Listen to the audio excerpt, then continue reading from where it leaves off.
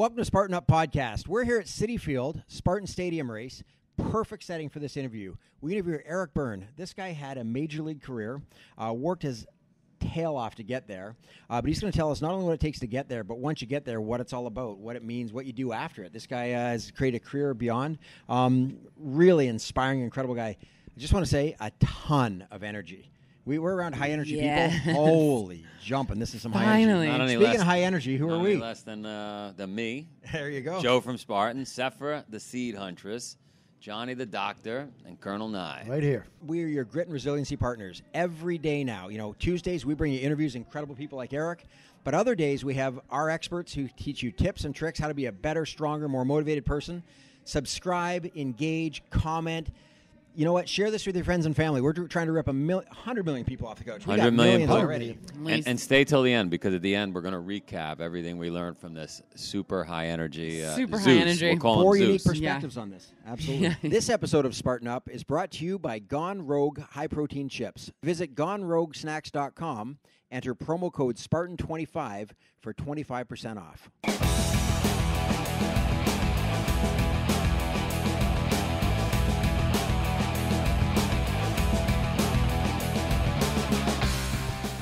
Welcome to Spartan Up Podcast. We're here at Citi Field today, and it's actually a pretty cool place to be because I'm with somebody with a baseball background. How about this? I mean, we need a ball game out here, though, Johnny. Yeah, well, seriously, we have an incredible view. It's sick suite, and I'm looking out there just. So it's Eric Byrnes. Mm-hmm. Correct. We're going to talk about all the other stuff you're doing now, but you were a baseball player. Tell us about that. I was. I mean, I think just as a kid, I grew up playing a bunch of sports. My dad was actually a 4th-degree black belt in Kempo karate. My mother was this avid tennis player. And somehow, some way, I fell in love with baseball. And I just, when I was a kid, there was a... and where is this? I grew up in Northern California, about 20 miles south of San Francisco. And there was a kid across the street that was one of the best players in Little League. And so he needed somebody to pitch to. And so I was kind of like his dummy, where I'd stand in there and he just fire balls at me. And pretty soon, after a while, I started catching up to him, and it's incredible how things have changed, though, because back then free play was almost something that everybody did, and now it's almost something that nobody does. So the minute they saw any talent, nowadays, the minute they saw that little bit of talent, everything else would be gone. You play how you're playing travel ball, and I didn't play organized baseball until I was 8 years old, and that was t-ball, which. Not really baseball. It's always a tie. And then when I was 9 was really my first year of playing. And it's incredible because my kid, he was 3 when he started playing baseball. Yeah. 3. And I think there's some good things in that. I also think that you're going to see some kids burn out. And I think there's still the element of free play that we need, that all kids need. Sure. To really be able to love what they do. And a lot of how I learned to play baseball wasn't that I wasn't playing baseball at that age. It's just we were playing with a wiffle ball in the backyard imitating our favorite players. Sure. And I was taking a tennis ball and chucking it off the roof and having it come down and making diving catches. And that was everything. And now it's just different. And I'm not, again, I want to be cautious in saying that it was way better back then, and we get caught up in that all the time. But it was cool. I mean, one of those crazy things where I was this kid from this small little town in Northern California that really there's nobody in my family ever played baseball, and I was just really fortunate to kind of just keep playing, and no one ever told me to stop. Mm-hmm. Where'd you play? So I ended up going to UCLA, and I got drafted out of high school by Los Angeles Dodgers. And ended up going to school instead. And I went to UCLA, played 3 years there, was drafted by the Houston Astros, went back to school again to finish at UCLA, and got drafted by the Oakland A's. So this is 1998. Yep. And I signed. I went to Southern Oregon. So this is how baseball works with the minor leagues, right? Yep. You start at the very bottom. I went to Southern Oregon to Visalia to Modesto to Midland. Midland, Texas to Sacramento. In the meantime, stints in the Dominican Republic, in Mexico as well for winter ball. And then August 22nd of 2000, so it was a 2-year period, I got called up to the big leagues. once I got called up the big leagues, I went up and down 9 different times. So you've made it, but there's still a process. Yeah. Hey, here we are. We're at the grand finale. We're at the big race, and then someone says, "Nah, you know what? Sit this one out." Yeah. So that's, Johnny. It was a trip, man, and it was really cool. Yeah. I think the novelty wore off a little bit once I was doing the up and down thing for a while, and then I finally got an opportunity to play every day. Yep. And sort of ran with it. And where was that now? That was in Oakland. Okay. And it was a right fielder got hurt and ended up like, Byrnes, go out to right field. And it was funny because there was another guy. It sounds like the minor league ball again, or not like T-ball again. Hey, you go to right field. Exactly. I mean, it really doesn't change. Yeah. And so I ended up running out there. There was another guy that was kind of ahead of me on the pecking order. And the funny thing is that, and the other guy you could make a very good argument was better than me too. But there was something that the manager, he just wanted some energy. It was like a day game where it was kind of a lull, and they're like, "Yeah, put Byrnes in," and you could tell, like almost like with reluctance, he said it. Yeah. And I went in, and I ended up getting a hit, and then for the next 22 games, I got a hit every single day. So I went on a 22-game hitting streak, which is like rare. Yeah, pretty rare, very rare. And that was kind of how I held him hostage and stayed in the big leagues. But yeah, it was just the experience of playing professional baseball and in Major League Baseball. And, I don't want to wax poetic about it or whatever, but it really is. It's like, the scene out of Old Durham. The ballparks are like cathedrals. You hit white balls for batting practice. The women all have long legs and brains.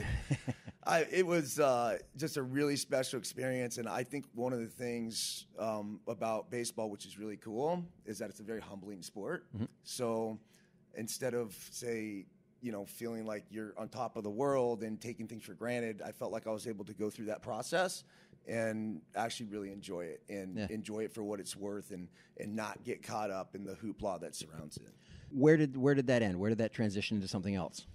Well, I ended up, like every athlete has, we all have our sob story. I ended up in Arizona, and so I played for Oakland for 5 years, 2000, 2005, and then got traded to Colorado. They loved me so much that 2 weeks later they traded me to Baltimore. Okay. Baltimore loved me so much that 2 months later they released me.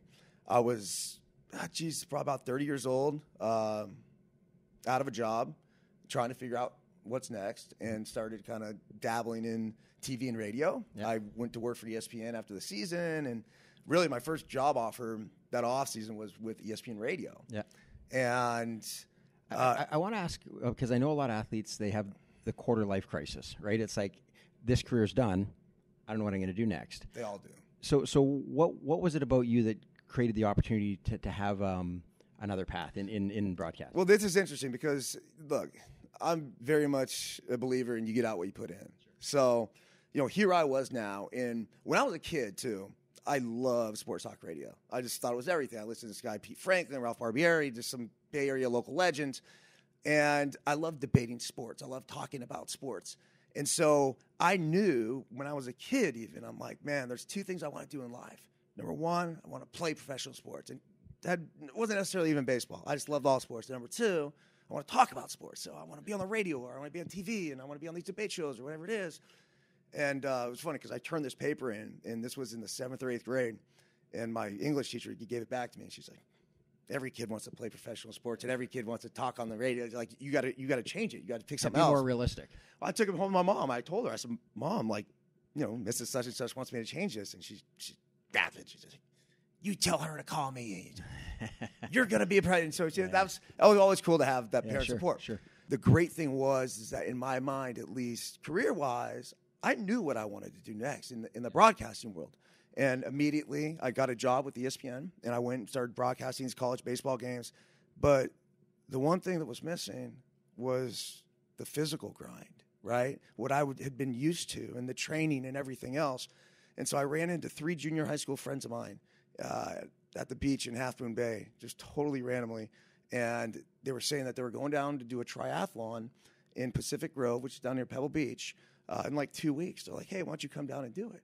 I'm like, yeah, sure, why not? And I've always had this fascination when I was a kid. My dad and I used to always watch the Ironman triathlon on TV when it come on ABC. And I have this lasting image of Julie Moss crawling to the finish line. Yeah. And so it was something that always fascinated me. I'm like, yeah, this is perfect. I'll go do a triathlon. And now, well, and it's good because you walk in today and you still look more like a player than a broadcaster. I mean that in a good way, right? I mean, there's something you said for, I used to be a player, now I've got a punch and I talk about it instead.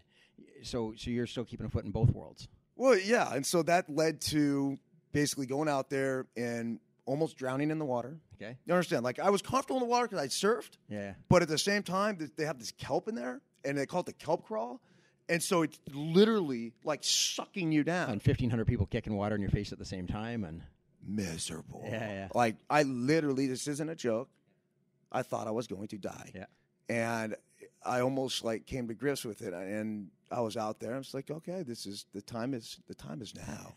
And when I ended up, like, this looks like a good place to go. I washed up on the beach, like just like, I mean, whatever you would imagine, it was like, and I'm lying there, and I'm just watching all these people pass me, and I'm just remember thinking, like, I'm so they're all running for thankful I'm alive. Yeah, they're going for the bike. So then I go for my bike, right? And I got a beach cruiser. I had no idea what I was getting into. Beach cruiser, hop on the beach cruiser. I start cruising this thing. I'm like, oh, just so happy to be on the bike. I'm like the sympathy, hey, go beach cruiser, dude. Like this, that. I showed up with the beach cruiser. This is the funny thing. I showed up on the beach cruiser, like not as a joke. I showed up on the beach cruiser. It's like, this is the only bike I have. So now I'm going on the beach cruiser, and I'm getting passed by 16-year-old girls. And I know this because we had to put our age on the side on the back of the calf. Yeah. And so I end up running a couple miles, finish the race, go to my friends, and I'm like, guys, that's the greatest experience I ever had in my life. Then every one of them kicked my ass. Yeah. And I told them, I said, it's the last time any of you guys will ever beat me. Yeah. And so I went and bought a triathlon bike the next day, found a swim coach, Frank Soul out in Arizona, who, very thankful. But Frank's like, what do you want to do with this? I said, you know what, one day I want to do an Ironman. I'm thinking years down the road. He goes, Ironman Arizona still has charity spots left. He goes, go sign up. I'll have you ready in 11 months. And I couldn't comprehend that. Yeah. But you know what? I said, fuck it. I'm in. Yeah. And 11 months later, became a first-time Ironman. And over the course of the next, 7 years? I mean, I've completed 11 now. So this strikes me as a perfect segue. We're going to take a break. Yeah. We'll go try and find an Ironman to do nearby. I don't know if there's anything on today. We'll see. And when we come back, I want to talk about where this philosophy is taking you now. Cool. Don't worry, Spartans. We'll be right back to our episode in a second, but we want to take a quick sponsorship time out here and talk about our sponsor, Gone Rogue High Protein Chips. This is kind of as Rogue would imply, kind of a new source for protein here. This is a cross or a merger, if you will, between a jerky and a potato chip. High in protein, looks like a chip, tastes great. It's a hybrid, right? Parental material, F1. I think it's chicken and jerky or chips would be chicks. Oh, nice. Okay. All right. Okay. So if you think about this is something I've never seen before, but if you think about how, indigenous cultures are over, whenever you would hunt and gather, you would have to find a way to smoke or dry or preserve your meat so you could have it for the whole season or make pemmican to bring with you on the trail. So this is kind of just a modern day way to preserve that meat and bring it with you. Well, and speaking of bringing meat with you, I've been at a lot of long-distance races where you see people will have their different forms of protein that they want to bring on the trail with them.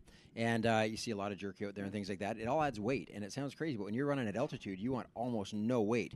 So this, what is it, 17 grams Super of protein? Super light, too. It's 17 grams of protein in 2 ounces. I believe that's what it was in 1 ounce, yeah. And only 2 carbs. So, I don't see this as a sitting on the couch kind of snack. I see this as an active, bring your food with you kind of snack. So if you want to go rogue, you should go to GoneRogueSnacks.com. GoneRogueSnacks.com. Use Spartan25. That's the code that will get you 25% off, and you can take this to your next race. So I'd like to pretend that not being a triathlete, I could now just challenge you to, say, an ultramarathon instead. But I have a feeling that wouldn't work out very well for me either because you have some experience there. So tell me about Western States. Well, first of all, it's funny because when we talk about the endurance world and the whole thing, even with Spartan, I think it's one big family. Sure. I really do. And I think there's a ton of crossover with all of them. Yeah. As far as Western States, it was so. If you think about triathlon, triathlon it's swimming, It's biking and it's running. Yep. And we could play around with it and say, yeah, there's a science to the technique of doing a triathlon when it comes to what sort of power wattage that you're going to put out and still be able to run and whatever. But the bottom line is it's endurance, right? Sure, and it's just us getting out there, getting our heart rate going and getting the blood flowing. And so Western States is interesting because I'd heard about Western States, and this goes back to 2006. And there was something in the newspaper, and it might have been USA Today or something or whatever. And I remember sitting in the Diamondbacks clubhouse reading an article about this dude that had finished Western States, right? Run 100 miles. And then they disqualified him because he collapsed on the track. And then when he collapsed on the track, people helped him get up. They didn't help him run. That's right, yeah. They helped him get up. Yeah. And then he gets disqualified. And it's the same sort of thing with the triathlon and Julie Moss. And it's just when you see this, you think to yourself like, wait, what? This guy ran 100 miles. Yeah. And it was almost like, not almost like, I had no comprehension of it. The same way I couldn't really comprehend an Ironman when I first started hearing those distances. Again, when I first started swimming, I couldn't swim 25 yards in a pool without stopping, right? I remember the first time I heard about somebody running 50 miles, and I thought it was a typo. Because it's like, well, no, because a marathon's 26. You can't run 50. No. Like with the marathon, it's the pinnacle. It's it. But it just goes to show you we're constantly putting limits on ourselves. And our society then buys into these limits, and then we think, okay, this is it. This is all we can do. And this is what I love about the ultra world. The ultra world says, nah, we don't have any limits. Yeah. And if we do, we're going to find them. They're not going to be predetermined by somebody else.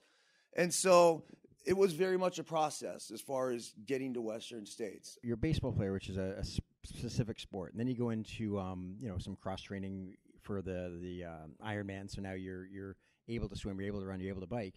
But this is a whole different animal. I mean, Western States, for anyone who doesn't know, it's not just 100 miles. It's 100 incredibly grueling miles at elevation on really tough terrain with a very high dropout rate.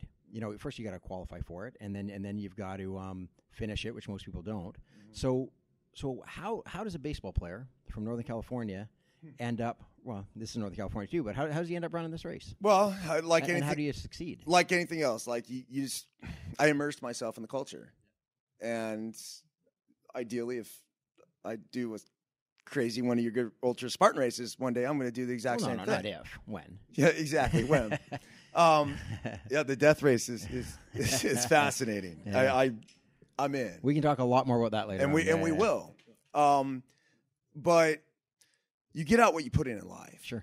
And that's the one thing I really learned in baseball. And I'm going to backtrack for a second here. And so it's like, okay, every kid, a lot of kids at least that played Little League Baseball want to become a Major League Baseball player. And so, I'll get asked all the time, like, when was it? What was it about, say you, for example, that was, why were you able to make it? And the funny thing is that so my dad used to throw me batting practice. Yeah.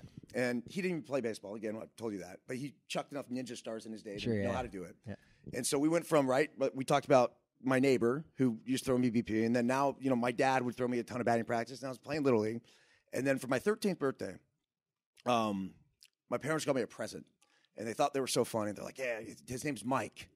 I'm like, what are you talking about? And so in the backyard, they'd built me a batting cage. And inside the batting cage was this pitching machine called Iron Mike. And it goes, dong, right? And so this Iron Mike pitching machine, you crank it up to 90 miles per hour. Yeah.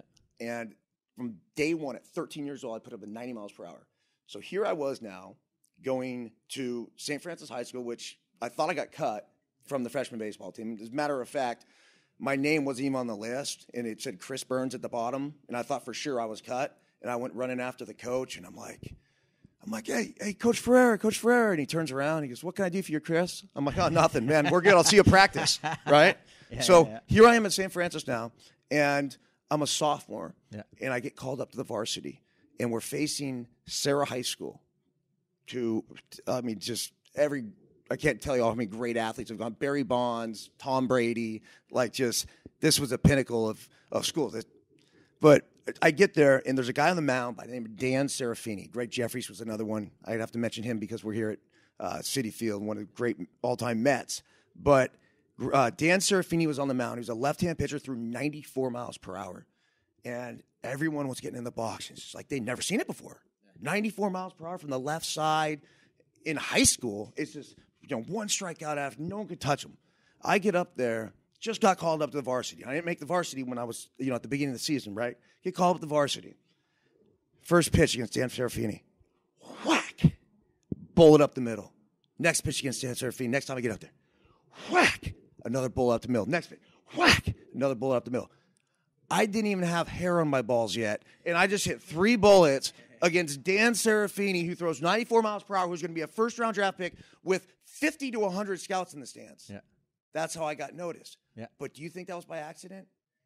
I'd been seeing 90-plus miles per hour for the past 3 years. I would hit before school. I would hit after school. I'd hit before football practice. I'd come home at football practice. I wanted to rig lights in the cage. I went to rig lights just so I could hit. Yeah. I became obsessed with hitting, right? And so it wasn't an accident. That's why I learned how to hit 90-plus mile per hour. And when you say it's not an accident, we've talked to so many different people from so many different backgrounds, but one thing that's really common is that it isn't just that you have to have natural talent, which you do. It isn't just that you have to have passion, which you do. It isn't just you have to put the work in. It's got to be all three, right? Like you're a guy who, if you didn't have any talent, doesn't matter how many times you do it. But there's some people with the talent who don't put that work in, who don't go and face those 90-mile-an-hour pitches because they'd rather have the machine throw them 70-mile-an-hour ones that they can knock out of the park every day. Johnny, I can't tell you how many guys, when I got into professional baseball, that had way more talent than I ever had. Mm-hmm. Never made it. Yeah. And it's interesting because even within professional baseball, once you sign, and there's minor leaguers, right, there is 10% maybe that make it. Yeah. And that's 10% of guys that are already playing professional baseball that make it to the big leagues. So it's a combination of a lot of things. And there's, of course, some luck involved, but you're creating your luck 100%. Constantly. It's the work you put in and the attitude you approached it with, and you showed up. It's the attitude and the effort that you carry with you on a daily basis. You want to walk around and feeling like the world's against you. Guess what? The world's going to be against you. And so there's a lot of guys I know that were diligent workers, that were incredibly talented, and they just had this piss poor, sort of attitude of negativity that followed them everywhere, and they never made it. So I want to ask you, speaking of attitude, you said something earlier when you said, I'm going to do this triathlon. And it sounds like there's a philosophy that came out of that. You've got a book. Obviously playing professional baseball and then getting out of professional baseball and the transition to triathlon and the broadcasting that led me to Western States. And so there was this time period, say between like 2011 and 2016. And it was a very reflective sort of time for me. In 2011, my dad passed away unexpectedly. And, I think at that point I kind of stepped back and just kind of looked at life. And I just finished playing professional baseball. And so I'm going through this major transitional period, and I'm trying to get in these triathlon. And so one of the things I really love to do scholastically was write. And it was one of the things I hadn't done in a long time. So I just kind of started journaling a lot of the stuff and a lot of the cool things that had happened, and good, bad, and ugly. I went through some experiences when I was a kid that were super heavy. My best friend was killed when I was 11 on a bike ride that, in my mind, I probably should have been with him. My first love, my just everything, like the girl you think you're going to marry, was killed in a car accident when I was 18. So I think when you deal with these things, when you're younger, you deal with them and you don't necessarily know how or why you deal with them, and then life goes on.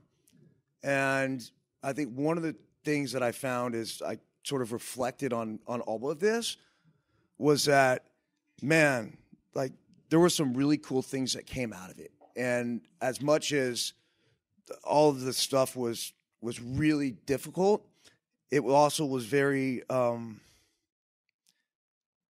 educational. And so when I finished Western States, I'm about mile 97, and I'm going across No Hands Bridge. And a buddy of mine explained to me, I said, what's it going to be like, right? He'd done Western States 4 times. And he said, Western States, he said, is like living a lifetime in a day. I didn't really understand what that meant, but I got to mile 97, and I thought about my day. I said, man, I just lived a lifetime in a day. And I decided at that point, I had all these writings. I said, I'm going to figure out something to do with them, and I'm going to put them together, and I want to share this experience, which was the Western States experience, but I also want to share the experience that I dealt with and the things that made me who I was and drove me. But I knew that I like telling stories, and I think I'm a decent storyteller, but I didn't just want to tell stories. I wanted to give something of value to somebody who was going to take the time to read it. And so I ended up putting this thing together. And long story longer on how this whole thing came up, there was going back to college, we had a productivity chart. And the productivity chart was something that we'd all write down, like what we do, like wake up, cold shower, Yoxo weight training, art history class, whatever. It almost was kind of a joke, but it was like, who could get the most done in a day? Well, that list was called the Fuck It list. Okay. And so when it came to trying to name the book, I just felt like I had to pay homage to that list because that list helped me structure my life. That list put me, as much as it was a joke, it just kept me charging forward, and it kept me just on track, just in everything that I did in my life. And so when I played baseball, my nickname was the Human Crash Test Dummy. And I've run into a lot of walls and whatnot. So as I sort of deciphered all the stories that I had accumulated through the course of my life, I said, you know what? Let's pull these lessons out of there. Yeah. What are these lessons? And it was a challenge for myself. And so the book is called The F It List, so, Life Lessons from a Human Crash Test Dummy. Fantastic. So because our viewers, hopefully some of them are going to buy the book and actually read all these lessons and learn from them. Others are, they're going to watch this and they're going to be inspired. They're going to want to do something and put in action right away. If you were to give them the best of the best, if you were to say, here are 3 things that if you don't do anything else, do these 3 things, and you're going to have a greater level of success, greater level of happiness and appreciation in your life, what would they be if you were to pick 3?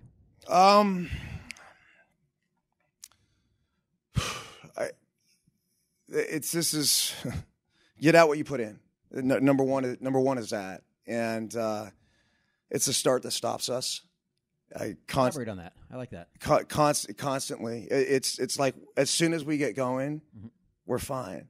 But like for example, going to do the triathlon, and we all have every excuse in the book. It's like it's the can't versus the won't, right? Sure. It's me saying, I can't do this. I can't go do a triathlon with you guys, which I said. Yeah.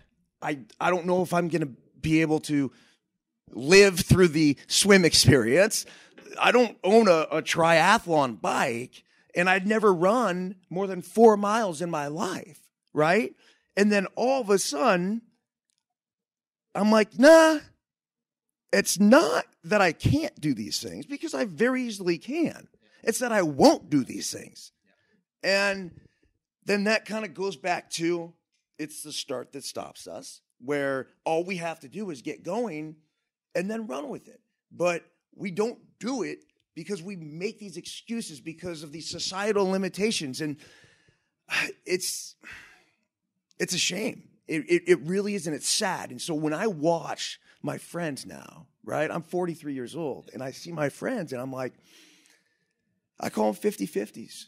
I got like 50% of the guys are doing great, and they're successful, and they're moving, and they're in shape, and they're charging life like they should be. And the other 50% are starting to mail it in? Not starting to mail it in. They mailed it in. They mailed it in a long time ago. and they're miserable. They're not happy in their job. They're not happy in their marriage if they're in one, or whatever relationship they're in. And typically they're out of shape. And it's movement, what movement does for all of us. Like, we were designed to move. Yeah. Human beings were designed to move. Movement gives us life. It's simple blood flow that says this is what we're doing. I mean, we sit here long enough, you move, it stimulates the brain. And so I don't know. I mean, that's really one of the key things I would focus on. I take it, sitting across from you, you've played Major League Baseball. And that's a pretty high. You've finished Western States, a pretty high. You've done 11 Ironmans, pretty high. You've had a movie made about you. You've written a book. I'm guessing, in talking to you, that you would still say your 43 best years are ahead of you. Is that fair to say? Compared to most people who talk about the glory days. Like, you sound like a guy who's got a lot of good years ahead of you still. Johnny, well, here's the thing. It's funny because the glory years and this and that. Like, I heard someone said, like, overheard someone say, oh, they were in high school. So, like, the 4 best years of your life. I'm like, dude, high school, 4 best years of your life? No. Like, what we have now is it. I used to always say, like, what's next, right? What's next? Where are we going? That was a lot of the effortless and kind of keep me on track with everything, with all of us. And a couple years ago, I really started thinking about it. I'm like, you know what? It's not really about what's next. It's about what's now. And we could have a plan for what's next, and we like to talk about what's next. But part of that's happening in the now, right? If I'm looking at that, Spartan emblem over there, that dude's staring at me, right, with the mask right here, and he's like, dude, the death race burns, come and get some, right? That's in the future, and I'll look at what's next, but we're preparing this right now, right? This is like to fully immerse yourself in the moment of where you are having this conversation. And I mean, this squad of the whole podcast team here, my little dude right here, hopefully you're taking notes. Young go hard. So that sounds like that's number 3. Is all that matters is what you do right now. That's what's going to determine what comes later on, is what you're doing right now. Right now. Yeah. Right now. And we live in a culture where we're so distracted by everything. Attention spans at an all-time low. And obviously I was a kid. I grew up full-blown ADHD.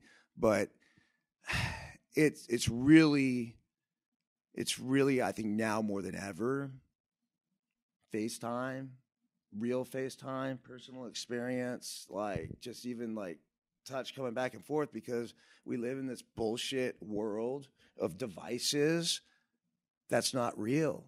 And you live in this false world. Young go hard. Understand this. It's your future that is going to dictate where society goes. And we need your people, your crew, your iGen to wake up and understand there's more to life than devices. Yeah. The great thing is the young fellow that he's talking with here is Marion's son, who's doing some sound for us today, who lives in Vermont, and this kid does get out and do it. He's pretty fantastic. You're preaching to the choir right there. I love it. Hey, brother, thank you so much for bringing this energy here. It's awesome. First and foremost, it is energy. You bring experience and you bring ideas, you bring philosophies. But man, the energy that you bring is incredible. And I think that's what's allowed you to capitalize on those philosophies and everything else. Yeah, I think at this point I just really like sharing it. And I think life. Look, my dad used to always tell me this. He said, "There's 2 things in life I can give you that nobody will ever be able to take away: education and experience." And it's like, yeah, man. And now the other thing he would say, which if you ask me, if we're going to list, like, say, life mantras that I would put towards the top of the list, is don't take your feelings too personal. Yeah.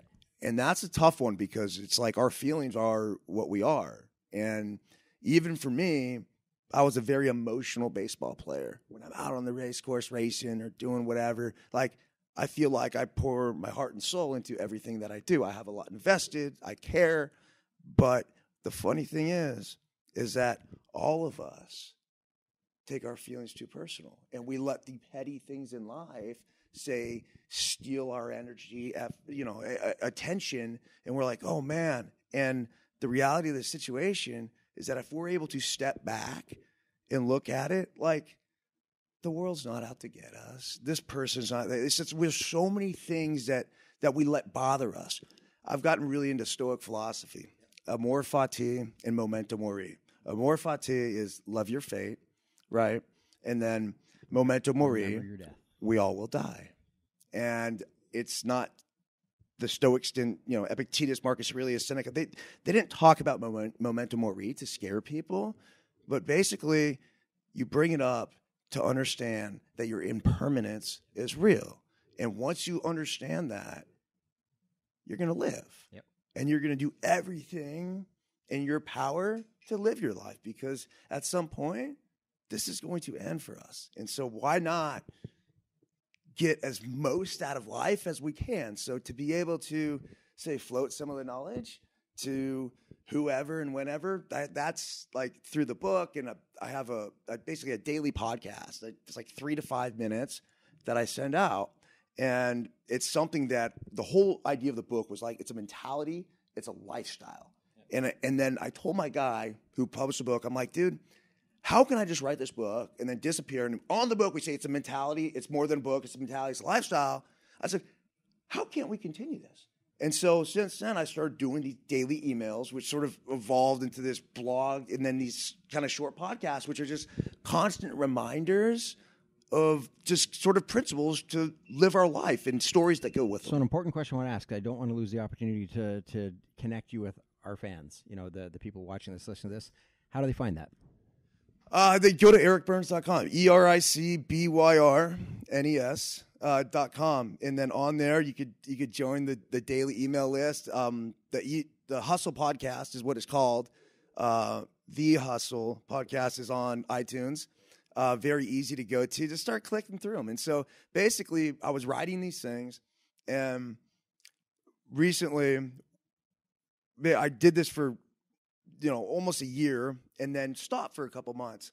And the reason why is just want to stop and kind of gather it and say, how can we best reach the most amount of people? And so we wanted to make sure we did it right. And so we created the podcast. And so I'll basically read these things, right? And then free flow after it. And just free flow off of the idea. And it's funny because I used to say, the writing, like all this stuff's like really therapeutic for me. And it's really good, for me to experience it. But now to see the reaction that comes in from other people, I'm like, damn, dude, that's what life's about. Is just passing it on and doing everything in your power to positively affect the next generation and give them a blueprint of how to charge forward. And, I think we're all pushing these limits. That's why you fit in here so well. That's what we're all about, right? Love it. Thanks, brother. Absolutely love it. Thanks, Good stuff, man. man. Appreciate it, Thank man. I mean, thank goodness. I think my root source energy, sometimes I get scared. Like I'm the only alien left from that tribe on this planet. And then I meet him and I'm like, we still do exist. Yeah. He Love is. him. Well, he does more than exist. I know, he thrives. That's a great point. Right. He is thriving. And he is thriving. Well done, good He lad. is electricity. I know. Blessing. It's all energy and it's all forward movement. A thought on that, though, because here's a guy, he's had unusual success. There are a lot of great ball players out there who do not make it to the pros, right? Yep. There are a lot of great pro ball players who then just slide into obscurity afterwards. This guy, he looks like he'd be playing ball today. He comes in here with the same energy. I think that's if I think this guy is a secret, it's that he approaches everything like this with that intensity. Oh, just dives into everything full tilt. And the haircut of a 25-year-old. It doesn't hurt. It doesn't hurt. He's got those nice buzzline waves. But I have the haircut of a 70-year-old, unfortunately. Look, he did his first Ironman with a beach cruiser, right? That didn't work out for him. His first triathlon with a beach cruiser. Yeah, I just love how he's just got like the go for it mentality. He's like, oh, triathlon, I got to a beach cruiser, it's a bike, right? Bike. All right, just go for it. I mean, What do you? What could we take from him that others could apply and say these attributes are what make you successful? it's like what you always say. You always say if you always wait till you think you're ready or everything's perfect, you're never going to do something. You just like jump right in and figure out what you need to fix or work on for the next time for the next one. But like, don't make it your excuse. FFIO. Yeah, yes, that was the that was part of my. Hey, Tim. Like the formative years here. You're working on what that means, Yeah, FFIO? I'll probably get it at some point. I know. I got it, Sephra. I know. That was in my What do you mind. think? So it's energy. It's energy. It's practice like you mean it. Well, he didn't specifically say this, but it's kind of somewhat of a common theme. There was no fear, right? He No, dude has took, no well, I fear. mean, he took on the challenge. He was. You say, what can you learn? He got invited to go down and do a triathlon that he'd never done. Talked about he swam because he was a surfer, but he'd never swam competitively. He was never in a race. Said he but almost but he drowned. had some confidence. But he also had no fear. Okay, I can do this. Some confidence level. Let me go try this, right? And so he just kind of almost ignorance is bliss kind of thing. He just went for it. Yeah, because he says it's And the he start that fell in love stops with you. it, right? It's the start that It's stops the you. starts that That's stops it. you. Yeah. That's the a key good right line there. he had. We'll stumble, bumble, rumble till we get it. That's it. Say it again. It's the start that stops you. It's the start that stops you was his phrase, and The which is hardest so part true. of running is putting on your shoes and getting out the door, right? Yeah. How do we apply the batting cage to our lives? So yeah, I love when he talked about this. He talked about that as a kid, his parents bought him a batting machine, a batting cage, or sorry, a pitching machine, right? Pitching machine, actually. and it had that arm, the whap arm. And he said he went in day one, boom, turned it up full tilt, 90 miles an hour. He said, Only know one speed. Go. yeah, and so he said from 13, he's in there swinging at 90 mile an hour pitches. When he got into this big game against a future pro ball player who's throwing 94 miles an hour and everyone else is whiffing, he 4 for 4. He steps up 4 hits out of 4, and he said there's scouts there, and that was the breakthrough. So you think you got lucky, hit 4 for 4 with the scouts there. You didn't get lucky at all. You, for the last 5 years, been facing 90 mile an hour pitches when most people would put it at 60, so they punch get above knocked your over weight. the fence. Punch above your weight at all and times. Once again, for the millionth time, take advantage of the opportunity, right? He had the opportunity. He wasn't starting. He was called up. And there he was. And there were scouts to see the pitcher at the game. But it was his opportunity. And he took it, and he excelled. It's muscle memory, so practice at the hardest possible level you can, and then other things seem easy. If you get up every morning and you're jumping in the freezing cold and running up high mountains, when you go down low and it's warmer out, it's easier day. Yeah. He I also, go ahead. I was going to say he also, we talk to people who succeed, they get to this level, but it's not just about getting to that level. He got to the level, got dropped down, got called up, got dropped down. He's up and down 9 times. He said, So there's lots of peaks and valleys along the way. and he said when he finally got his breakthrough, this was huge. He finally got his breakthrough. It was because he wasn't even on the depth chart. Somebody got hurt. There was somebody else who really should have been there ahead of him. They go, we just need some energy. Right. We need some energy, right? Energy was Let's the throw key. Eric in there. Eric Right. runs out, gets a hit, so he comes back next game. Went on a 22 game hitting streak. He said, that was how I held them hostage. I just kept hitting, right? So you got to show up. You got to just show You up. got to show up. Yeah. You got to practice. Again, you go back, though. You start. You take it and start peeling back the onion. Oh, Yeah, thank you. yeah. So you go back a little bit. And his father had told him the 2 things people can never take from you is education and experience, right? So there was a core value there. So when he made the transition, he played in college for 4 years at UCLA. He had pretty good numbers. Nowadays, he would probably leave school after a year or 2 years or something to play pro. He stuck around for 4 years, even though he had been drafted multiple years, all right, because he believed in the education, and he said he loved to write. That helps the transition when the professional athlete is gone and you look for the next challenge. He had something to fall back on, right? He had, 1, a love of writing, and 2, some academic credentials. But I think, that's a creative outlet, right? Because he also said he did go through some pretty dark, hard times, and we find that over and over again in the ultra community, all these places, that people are running long distances because it's running some things out of their system. Best and out of therapy in their- the world. Right? Yeah. And Yeah, so it's like meditation. yeah, that's what I love to say. Is like, don't take your feelings so personally. And a lot of people, especially in this day and age, they're taking everything so personally. Just put it out there. Get out there. Go do what you need to do. Get your feelings out. Be real. Right? Suck the bone marrow out of life, folks. Like, not a dress rehearsal. And with yeah. that, send us some Like- comments, would you? Yeah, really. What do you guys think about his energy? Send us some comments. Make sure you subscribe. And otherwise, Colonel Nye's coming to your house Yes. At night. at night. This episode of Spartan Up is brought to you by Gone Rogue High Protein Chips. 17 grams of protein in one crunchy ounce. Visit GoneRogueSnacks.com. Enter promo code Spartan25 for 25% off. To today's episode of the Spartan Up Podcast. Find us on Instagram at Spartan Up Podcast. Let us know what worked, what didn't, what you tried. And remember, we're here for you almost every day of the week, with interviews every Tuesday and with a team of experts to help you stay on track and be your partners in resilience training for mind and body. See you next time.